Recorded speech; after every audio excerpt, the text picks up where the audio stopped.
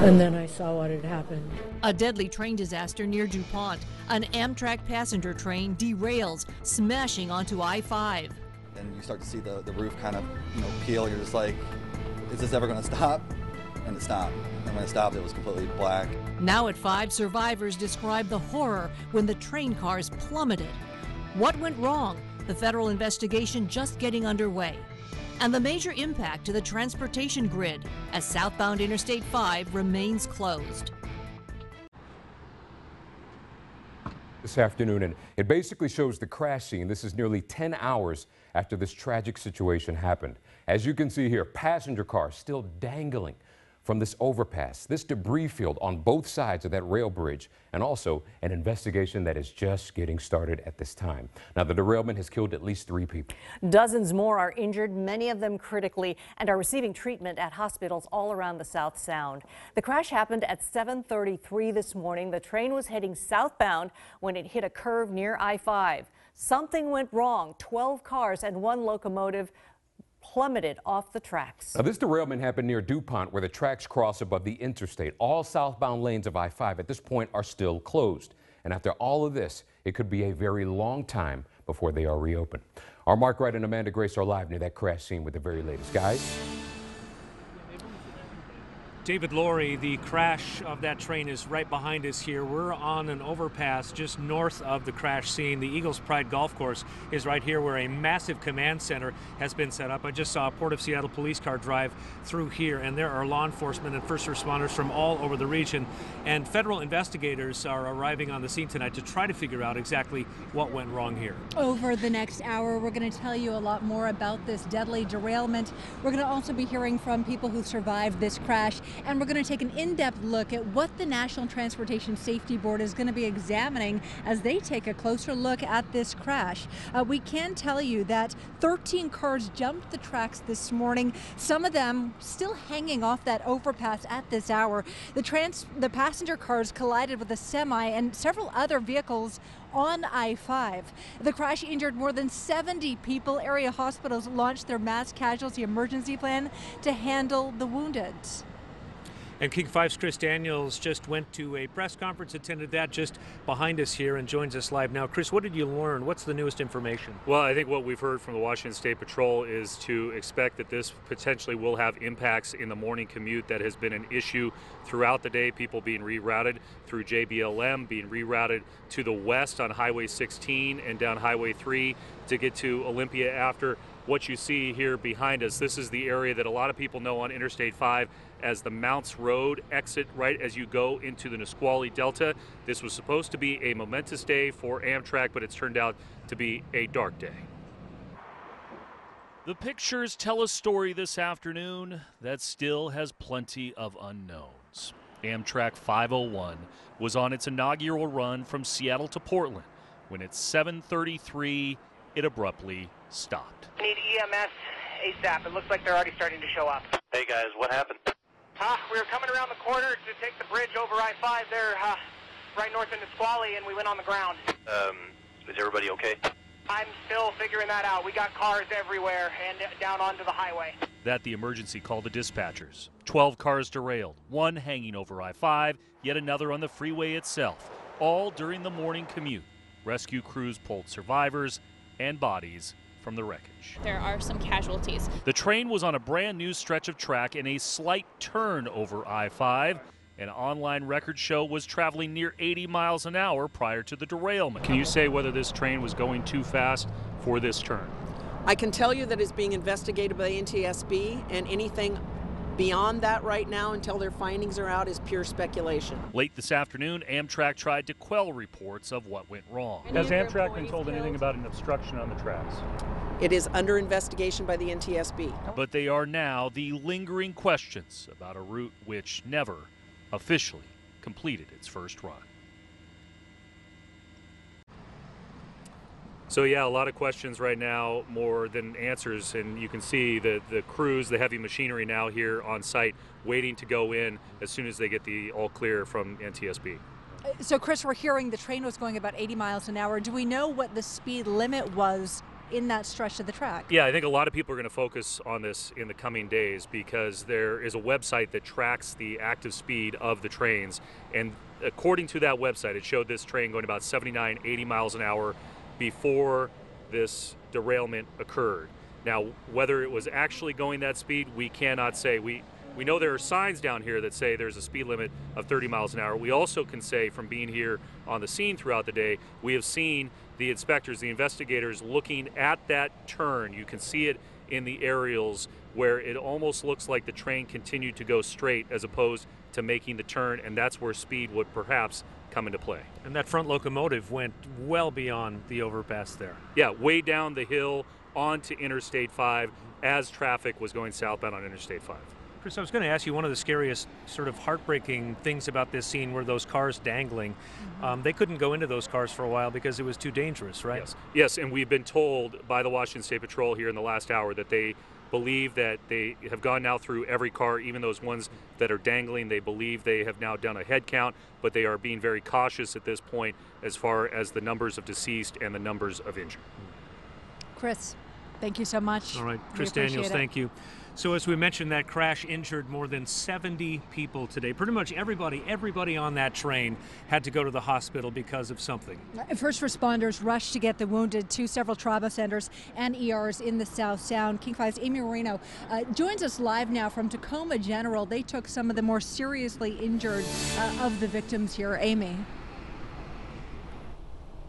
Yeah, this morning it was a scramble for those emergency responders to get everyone on ambulances and send them out to hospitals around the region. Just to give you an idea of some of those numbers, Madigan, which is at Joint Base Lewis McChord, they got 19 people. Harborview and Seattle ended up with 3 patients. Providence, St. Peter had people.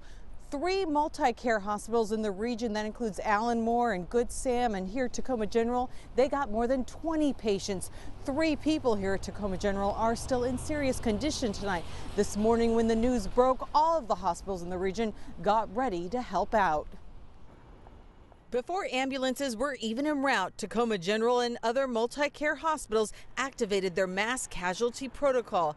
Extra employees were called in to help, and they asked the blood bank for more supply. They were ready and able. I was in the Tacoma General Emergency Department before we started getting casualties, and there was significant teams of nurses, physicians, anesthesiologists, the surgeons, the group ready to take care of patients. That care included a team that waited in the lobby of the hospital trying to wave down family members. Their goal was to connect the injured with their loved ones. It's a key part of the care because we're not just bodies, we're human beings with emotions and mental health and physical issues, and we take care of the whole person here.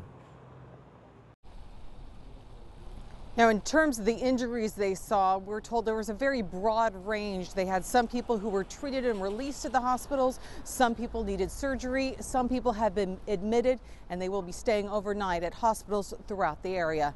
For now, we're live in Tacoma. Amy Marino, King 5 News. We're following the closure of southbound I-5 is having a ripple effect on traffic all over the region. Let's bring in King 5 Stephen Kilbreth for a look at what's happening traffic-wise, and especially tomorrow morning, Stephen. This area normally is a mess. Tomorrow, I can't imagine what it's going to be like. Oh, for sure, Mark. You have no question about that. It's going to be a mess. This is like one of those areas where it's always bad traffic because on one side you have Joint Base Lewis McChord, on the other side you have essentially parts of the water, and there's not a lot of alternate routes. You know, this is between Olympia and Tacoma, one of the worst spots in the entire state for traffic. This is where Mark and Amanda are standing. Same overpass, and you can see the scene there. Just a reminder, northbound remains open, so no delays or closures northbound. But let's take a look at the headlines now. Southbound I-5 remains closed. There are local detours available, although I've heard some rumors of people getting turned away at Perimeter Road and other places at Joint Base Lewis McChord, so it may not be the best way to go, especially if you don't know your way around that area. People also thinking of using the passes, but don't forget tonight there'll be lots of snow on the passes. The ferries, some major delays on some of our ferries this afternoon. Some of the other detours are actually really the only other ones. Highway 7 to 507 to 510 and Highway 16 to Highway 3. Let's talk about the Highway 16 to Highway 3 one. Lori just found out from a friend it took him 3 hours and 10 minutes to get from Seattle to Olympia, but right now 2 hours and 35 minutes from Tacoma going around this way to Olympia. And we take a look at the map and show you that most of that traffic here out of Tacoma through Gig Harbor up to Purdy. This is Highway 302 there for those folks going across the Purdy Spit. Remember, these are all two-lane roads that people are going to be on. For those folks trying to get out of Gorst down through Belfair, you can see pretty tough traffic there, even leaving Bremerton as people use the ferries, and that adds to the commute for those folks trying to get down to Olympia. And the other route that we were talking about is Highway 7, 507, and 510. That takes you about 2 hours and 36 minutes right now, and I can show you that leaving Parkland through Spanaway. Here's the Roy Y. Some people are trying to get out of this traffic and head this way, but if you do that, you're going to be backed up all the way on Highway 702, so it's a good idea until you get here. But certainly lots of trouble for some folks as we send it back over to Amanda and Mark. All right, Stephen, thank you. So as you're heading southbound on Interstate 5, right when you get into the Joint Base Lewis McChord area, things get funneled off to the right, and you really do come to a standstill. And King 5's Alyssa Hahn joins us live from there with what it looks like and the unusual measures they're taking to try to ease some of the congestion. Alyssa. Mark and Amanda, we're on one of the southbound exits to DuPont. It's also known as the Center Drive exit, or exit number 118. I'm going to have photographer Tate Miller push in on the scene behind me. That's southbound I-5. You can see those white headlights and those blinking yellow lights. You can see how all the southbound cars behind me are forced to take this exit, and that is what is causing all the slowdown. Now, when we drove this way around 3 p.m. today, the backup on I-5 really wasn't too bad because most of the drivers heeded the warning from WashDOT and found another route. But it was just about a mile long at that point, but it took us 45 minutes to drive that mile to exit 118. Once you get in that stretch of traffic, there is no way to make a U-turn until the exit. When drivers take off the off-ramp at Center Drive, they actually have a few choices, so listen carefully. You can actually exit and stop in DuPont. You can cross the overpass to turn around to northbound I-5. The third choice is to take the detour through the JBLM gate to continue southbound down Perimeter Road to State Route 510. But WashDOT is reminding everyone here, hey, this isn't for all southbound traffic, all the typical traffic that comes down southbound I-5. It's really just for the locals. And you can see behind me, that's the backup right there. That is the traffic that is going into JBLM. They took the unusual measure of opening the gates to the public. I am told by the PAO, the Public Affairs Officer, you do not need base credentials to get just at this gate. The other gates you still do, but this gate, the public can enter, but it's a very long detour, so be warned. Reporting live in DuPont, Alyssa Hahn, King 5 News. Alyssa, thank you. And we're looking live at the scene, and I have to tell you, just standing here on this overpass just north of this derailment site, there is a soft glow of these searchlights that are trained on that mangled train as it's dangling from the overpass. A huge crane has been brought in, and the meticulous process will begin of measuring where everything is, and then they're going to start taking this train apart piece by piece. That's why investigators here are not giving us a time estimate. Southbound Interstate 5 is shut down, and they don't know if it's going to be for a day or 2 or 3 or more.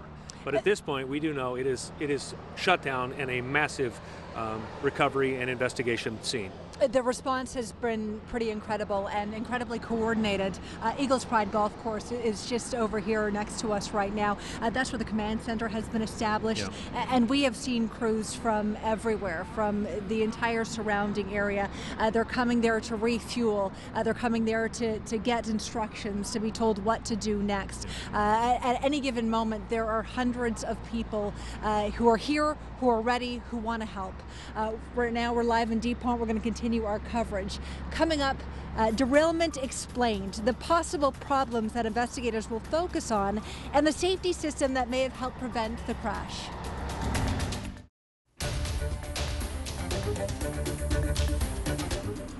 Investigators are on the scene of a deadly train derailment in DuPont this morning. The State Patrol confirms at least 3 people have died in the derailment. The Amtrak train, which is en route from Seattle to Portland, about 100 people have been transported to hospitals. Train cars tumbled onto the southbound lanes of I-5.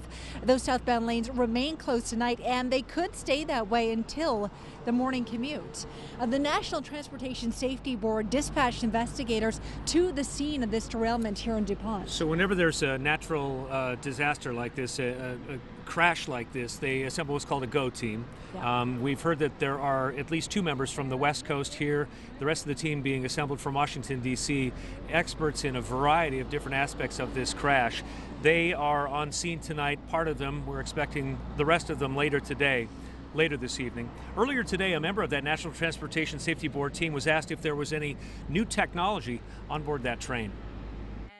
That's why we've launched a full GO team with all the different types of experts. We're gathering information, and we will do our best to pass it on to you as soon as we find out exactly what type of technology and what that type of technology that you're speaking about, if it actually is on that route. So let's bring in our transportation expert, Glenn Farley. He's in studio. Glenn, let's talk a little bit about what the NTSB was saying about technology on these trains. Well, the technology they're talking about, which we're going to get into a little bit on King 5 News at 6:30, is going to be probably what they're talking about as positive train control, but there's also technology that will help answer as to why this happened. So let me set you up here with the scene over I-5 right here. That is the lead locomotive. It is a Siemens Charger. It is brand new, and that's how it ended up here. It is literally been shredded as it came down here off this curve. You can just see the trajectory that it hit on the way down. It pulled these cars down along with it, and then obviously things even got worse because you have another locomotive here, a General Electric P42. Although Amtrak says that that locomotive was not pushing, it was basically idling, that is still a lot of weight against all of these lighter weight cars. So there you have a car down on I-5. You have the accordion effect here with these cars there and there. And this is the curve in the track. Sound Transit owns this track now. The speed on that curve, they confirm 30 miles per hour. So some people say, well, this was old crummy track. Not the case. Let me show you some video here. This is of testing, which they did for months down there. This is a little bit further north, but this is the same line.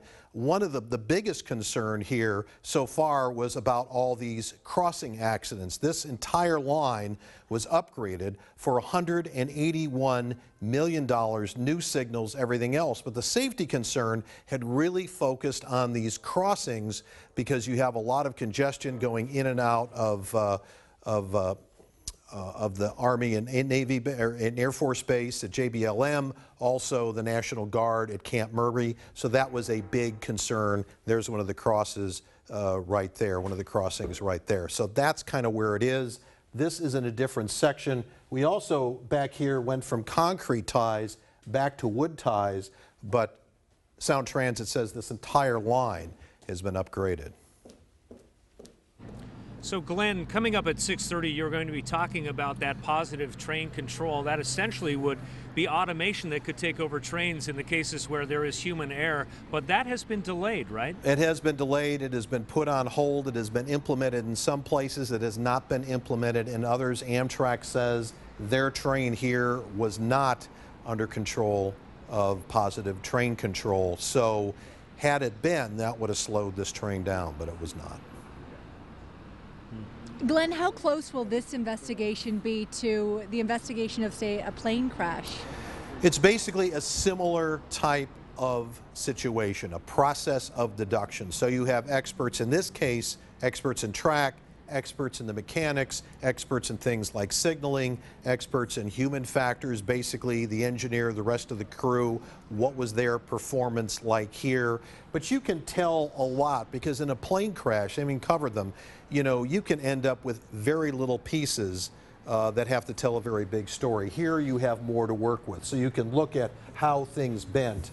You can look at breakage rates. You can see all of these things here and fairly quickly be able to assemble the scenario as to how everything here happened. All right, King 5's Glenn Farley, our transportation expert. Glenn, thank you for your expertise tonight. And Amanda and I will be back in a few minutes with additional information about the investigation into today's deadly train crash. Right. For now, let's send it back to the studio to David and Lori. Okay, Amanda, thank you, and thank you, Mark. Yeah, yes, indeed. Now it's time to talk weather with meteorologist Rhonda Lee. Outside, from our vantage point, we can see rain outside. Well, that's just the beginning of it. We have a lot to talk about. I hate to pile it on, folks, but we do have some pretty interesting weather headed our way. Let's head out right now. Temperature-wise, we are doing okay. We're at 45 degrees and raining for most of us, and you'll see that on our radar. Just how much rain have we had so far? In fact, since the last hour, this 0.28 has gone up in Seattle, 0.32 in Arlington, looking at Oak Harbor at 0.15. and then 0.41 in Olympia, with more to come. Here is our big map, and you can see all of the moisture associated with this low pressure system. That is bringing a pretty good dollop, if you will, of moisture and wind later on. So let's dissect all of our colors here. What you see here in the pink, those are your winter weather warnings. Meanwhile, let's start with our wind advisory from 6 o'clock in the morning tomorrow to about 4 a.m. So just keep in mind, folks, this should actually say 4 p.m. Winds basically 15 to 30 miles per hour and some gusts up to about 45 along the entire I-5 corridor. But then on top of that, as you go along the passes, we are looking at locally 3 feet of snow in the areas that you see draped in the pink, mainly along the Cascades as well as the Olympic Mountains as well, and anything above 3,500. But having said that, some of that snow level is going to come dropping down between about now and into tomorrow as well. So I'll show you that in a moment. Meanwhile, our mountain forecast about 30 degrees, heavy snow. Like I said, anywhere between 1 to maybe 3, maybe even 4 feet the higher up you go. About 3,000 feet is where we actually start. So let's get to this. This is our big, huge wall of water. There is the front itself as it comes through. You can see that line right about there, but wrapping around that are some pretty gusty winds. That deepening low is going to bring those wind totals up and our rain totals as well. Easily up to 2 inches the further south you go, from Olympia into Tacoma as well. Right as we get into Seattle, over about 1.5 inches of rain. But as I said, lest we forget about the snow, we could easily get 2 feet and maybe even 3 feet from about Crystal Mountain, even up through Snoqualmie Pass, getting more than a foot of snow into Mount Baker as well. But I know your eye went right to 405. I'm going to zoom in for you to see that right about here. Mainly our higher elevations, about 1,000 feet and higher, could easily see a dusting of snow. Nothing that's going to be a major accumulation effort, but nevertheless, snow. And of course, we know what that means around here, slick roads across the area. So tomorrow, a high of 46 degrees. By Wednesday, that AM mix and then some sunshine and about 39. By Thursday, 40 degrees and mostly sunny sky with just a few peaks of sun coming through. But don't forget, that is also the first day of winter. So our solstice begins there. Then as we get into Friday, 40 degrees, Saturday, 42, Christmas Eve, 43 degrees and mostly sunny. That's something you don't get to say all that often around here either, is a nice sunny Christmas Eve and 39 degrees at that point. And then as we get into Christmas Day, 39, and again, not bad, but a little bit on the chilly side. Okay, thank you, Rhonda. You're welcome. Thank you, Rhonda. Coming up, we're going to talk to a train expert who weighs in on what possibly went wrong. That's next.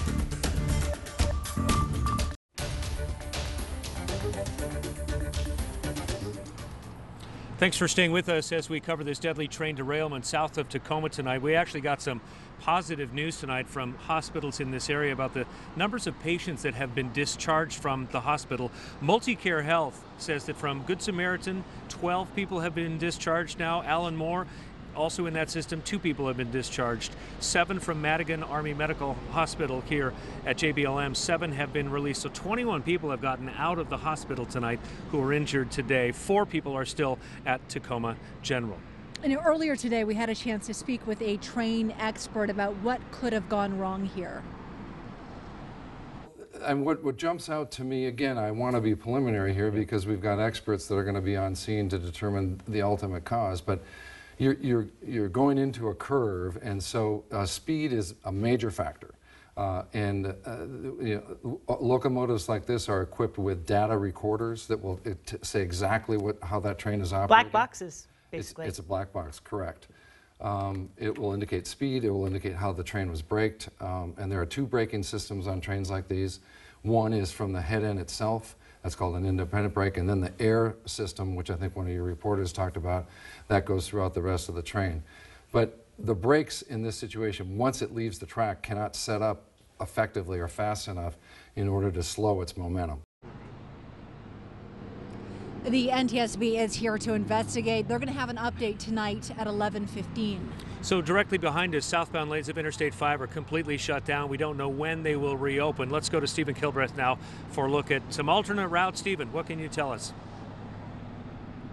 Heading north before the commute, before the train derailment happened. So now they all have to get home. And this is where Mark and Amanda are standing. Same spot. You can see there the scene in the background. Northbound, just wanted to remind you that the northbound lanes are still open. All the lanes are open there northbound. So let's take a look at it. Southbound I-5 is closed. Local detours are available. Don't forget Highway 7 to 507 to 510, about 2 hours and 40 minutes. 16 to Highway 3 is about 2 hours and 43 minutes right now. Those are the two main alternates. If you live in that area, you can take some of those local detours, but they'd like you to go around if at all possible. We also have a jackknife semi that has Highway 18 closed eastbound getting to 167, and also an accident southbound 167 at Ellingson that could cause some folks some traffic problems as well. Lots of problems this afternoon. In fact, take a look at this. The entire commute is really bad for your afternoon drive wherever you may be going, so just be aware of that and take a look at the alternate routes around the train derailment where it's really tough for those folks too, heading in the west direction over towards Belfair and Gorst and places like that. So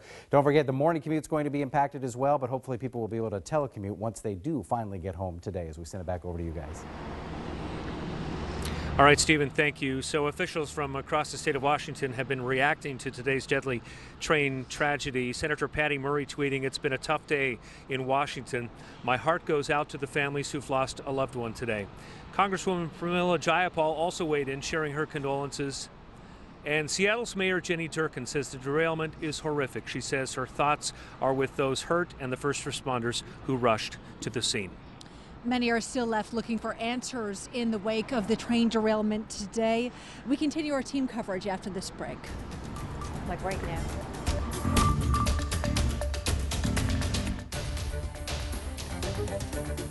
Tonight, a community is reeling as the investigation continues for a cause of an Amtrak train derailment that killed 3 people and injured dozens more near DuPont. A locomotive and 12 cars left the tracks. Some crashed onto the southbound I-5 lanes below. It was the first regular run on a newly opened route from Seattle to Portland. Some avid train fans purposely bought tickets for the trip that ended so tragically. And you know what, Lori, a couple of them actually spoke to King 5's Drew Mickelson from their hospital bed. So, Drew, how are they tonight? Well, David, 79-year-old Charlie Hebner said it best when he said, "We're alive." He and his wife walked away from this train wreck. Charlie is a retired state employee who lives in Olympia, and he is a big fan of trains. He rode on the old Amtrak route just last week and was eager to be on the first trip of the new route this morning. His wife, Beverly. A lot of tossing and squealing and rattling of the train. It kind of got dark, and I found myself on the floor. Count your blessings. Yep. Try to live day to day. Keep out of trouble. And it sounds like some people maybe I should stay off trains. Maybe I start to think about it. I'll be a little more astounded, but yeah. Right now you're just grateful. Oh yeah. We're both alive. Charlie says he heard something weird coming from beneath the train for about the last minute before he says everything went dark, and he heard the screaming, and you heard him describe there some of the chaos that they went through. They were pretty surprised that they were able to walk out of there, especially when they looked around and they saw some of the other people who were not in as good shape. We have good news to report. The Hebners were released from the hospital late this afternoon. Live along I-5, I'm Drew Mickelson. Back to you. Drew, thank you.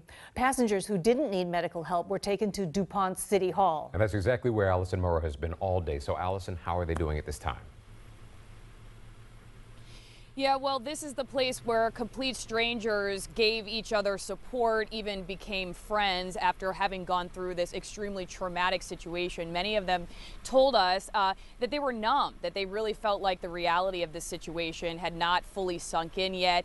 They were very excited to be on this first inaugural run and could not believe how terribly it all went wrong.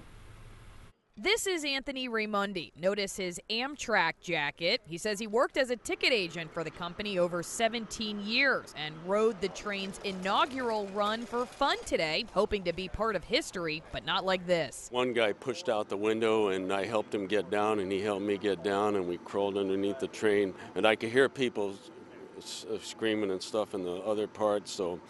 And then by that time, ambulances and stuff were coming. Strangers became fast friends, like Patricia Freeman, helped out of the train by Scott Claggett. I heard the sound first and then felt instability